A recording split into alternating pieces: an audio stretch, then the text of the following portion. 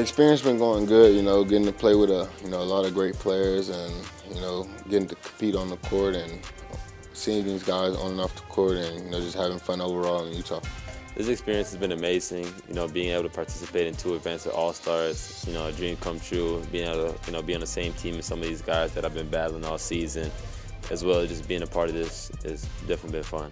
To be honest, it's a dream come true because a guy like me came from Brazil, living a lot of tough things in my life, so be here, having this opportunity to be here with these guys, so for me it's an incredible experience for sure. Yeah, the last 3 days has been crazy. It's been full on. We've had a lot of stuff to do, but it's been a lot of fun just meeting everybody, catching up with a lot of people as well. But yeah, it's been so much fun so far. It's been great weekend to start with. Yesterday we had a lot of fun at the game, so we're just trying to take it day by day and just trying to enjoy it as much as we can because it's an opportunity that doesn't come up every year. So I'm just enjoying it as it is.